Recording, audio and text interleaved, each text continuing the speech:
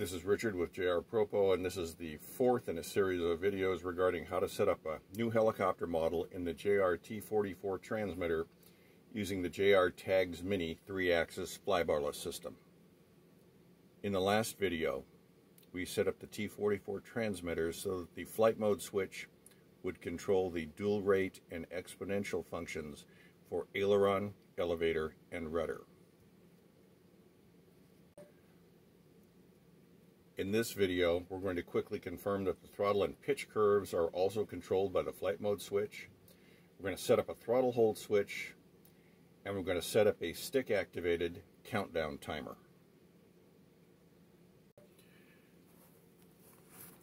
We're going to begin by turning on the transmitter, then from the home screen pressing the L button to go to the function list. In the function list, in the center of the screen, we're going to scroll to where it says throttle curve. Highlight and click the roller. Again, we see the all servos hold screen. We press yes. We can either do this by pressing the C key over here or by depressing the roller. Now we're in the throttle curve screen. On the left, we see the word norm. This tells us we're in normal mode, which is the first position of our flight mode switch. If we click the flight mode switch to the center position, we'll see ST1 for stunt 1 and ST2 for stunt 2. And for the moment, all of the throttle curves are the same, but this just confirms that we do have control over them through the flight mode switch. At the upper right, you'll see pitch curve is highlighted. Now, I can back out to the list and scroll down to pitch curve and enter it, or I can simply, with pitch curve highlighted, click the roller, and now it's changed from throttle curve to pitch curve. Again, I see the word normal, and I'm going to flip my flight mode switch. You see it changed to ST1 for stunt 1, ST2 for stunt 2, and this tells us that the flight mode switch now has control over the pitch and the throttle curves. We're going to press the L button to back out to the function list screen. We're now going to scroll down to the bottom center of the screen where it says throttle hold and click the roller. Once again, it asks if we want all servos to hold. We're going to click the roller for yes, with yes highlighted. Now we're in the throttle hold screen. Now, on the upper left, you'll see the word inhibit. So we're going to scroll to that, highlight it, and click the roller. Throttle hold is now almost active.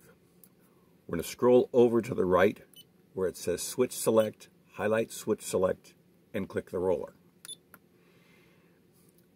This is the screen in which we're going to select which switch actually controls the throttle hold function. The default throttle hold, which is the one I like, is the upper rear of the transmitter. So we want to keep it there. We're going to scroll down until we find hold switch. Under hold, you'll see two boxes labeled 0 and 1. This is where we're going to determine which position of the switch actually activates throttle hold. So we're going to scroll to the 1, which is the position that's toward us when we flip the switch, and click the roller. Throttle hold has now been set.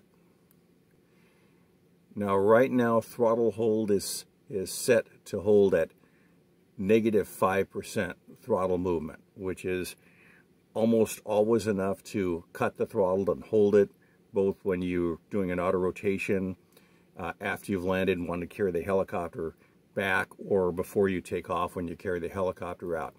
If you need to increase this, you can scroll to it, highlight it, and click it, and you can, scrolling to the left, give it a larger percentage. We're going to leave it at 5% because that almost always does the trick.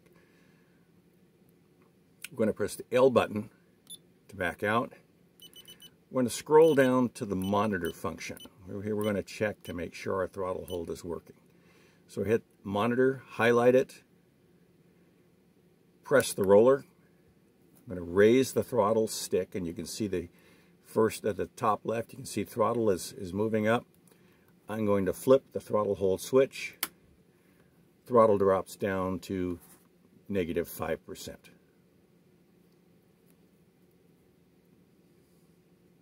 The throttle hold is now set in the T44. At this point, we're going to press the L button to return to the function list. We're now going to set up the stick-activated down timer.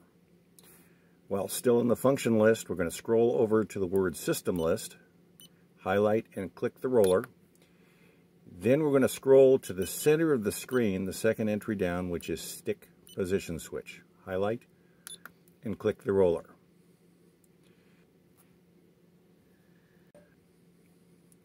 We're now in the Stick Position Switch menu. There's actually a total of 6 different switches that can be activated through the Stick Position Switch menu. There's 2 pages. We're on 2.2 right here. I'm going to back over to page 1/2. We're going to go to Stick Position Switch 0, highlight where it says Inhibit, and click the roller. Now this gives us a list of the 4 stick axes that are available: throttle, aileron, elevator, and rudder. We want throttle. We're going to scroll down to throttle, highlight, and click the roller.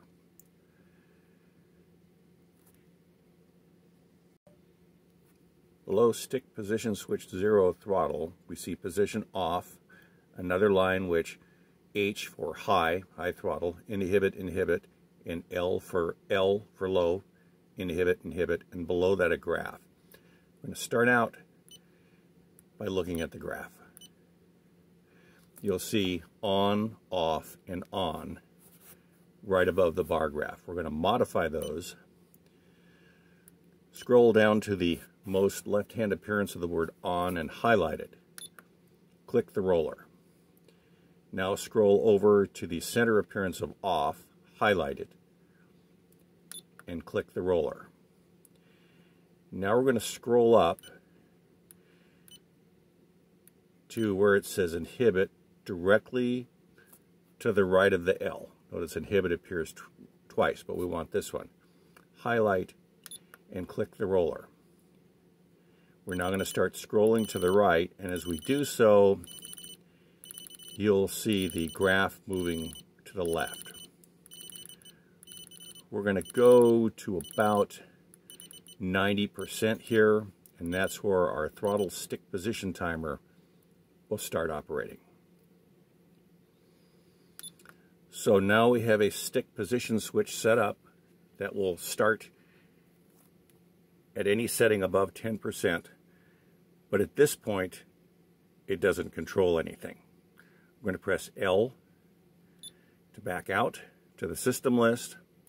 We're going to scroll over to the function list, highlight function list and click, and we're going to scroll to timer, which is in the center of screen 2-2. Highlight the word timer and click the roller. There's 3 timers available on this screen. None of them are set up to operate right now. We're going to go to timer 1, highlight where it says Inhibit, and click the roller. We're going to scroll to down timer, highlight down, click the roller. This is where we can adjust the duration of the timer. If we want to fly for, say, 5 minutes on an electric helicopter, we're going to scroll to the right, highlight the default of 10 minutes, click the roller, and I'm going to back it down to 5 minutes. Click the roller, the time is now set. Directly below that is the start switch. I'm going to scroll down to that, highlight it, and click. And this is going to give me a list of all of the available switches that I can use to control the timer. Now, we just set up stick position switch 0, and at the bottom, toward the left of the second page, stick position switch appears, SPSO. So we're going to highlight that, click the roller. We're going to hit the L button to back out to the timer screen again. And we're going to set the stop switch for the timer. Highlight stop switch, click the roller, Again, we're going to scroll down to SPSO, Stick Position Switch 0, highlight, and click the roller. We now have the start switch and stop switch for the timer defined as the stick position switch tied to the throttle. I'm going to press the E button to back out. Notice our timer on the right, the number appears 5 minutes. I'm going to raise the throttle. It starts counting down. It doesn't matter which flight mode we're in. When we drop to 10% or less throttle, the timer will stop. Raise it above 10% and it will start. In the next video, we're going to go into a little bit of detail regarding throttle and pitch curves. Thank you.